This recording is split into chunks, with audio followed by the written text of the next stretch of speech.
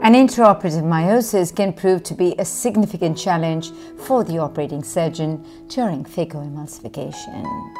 Let's look how in this particular case we successfully managed to remove both the epinucleus and the cortex in this patient whose pupil went down to 3 millimeters at the end of nucleus management. Let's now move to watching this part of the surgery. Following the completion of nucleus management, viscoelastic is introduced into the anterior chamber, and then we proceed with the bimanual irrigation aspiration. Being a left-handed surgeon, I introduce the irrigation held in my non-dominant right hand and the aspiration in my dominant left hand. In this case, I have retained epinucleus and cortex.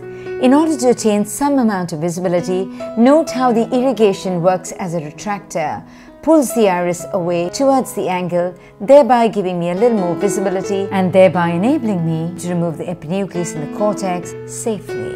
Note how I keep moving the irrigation cannula superiorly and inferiorly to retract the iris in the area where I want to actually remove the cortex and the epinucleus. Here you will note that I've got quite a thick and a firm plate of epinucleus, which makes it slightly difficult. So it's about holding on to one part of the epinucleus towards the equator, which as you can see we've managed here, which then makes it easier to draw it out. Once any part of this bowl is drawn in, its subsequent removal becomes a lot easier.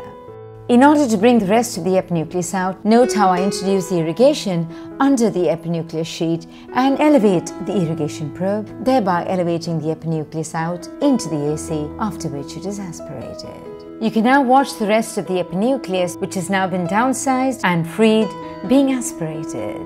So therefore, for the removal of the epinucleus in a patient with a small pupil, aid your visibility by using the irrigation to retract the iris. Try and draw out the epinucleus by grasping it at the equator where it's the thickest, breaking down the bowl, after which it can then be aspirated. We now proceed with the removal of the cortex. The principles of cortical wash in a small pupil are quite the same as that of the epinucleus. Once one half the cortex is removed, the irrigation and the aspiration cannulas are swapped over, prior to which viscoelastic is reintroduced into the eye. Let's now watch the rest of the cortex wash.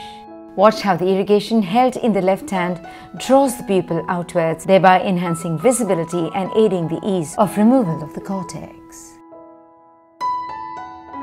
In this manner, with care and caution, and ensuring that at all times you have very good visibility, and ensuring at all times you're working with a good illumination, a fairly high magnification and perfect focus, you're going to be able to successfully remove the epinucleus and the cortex despite having a small pupil. I hope you found this tutorial useful. Thank you.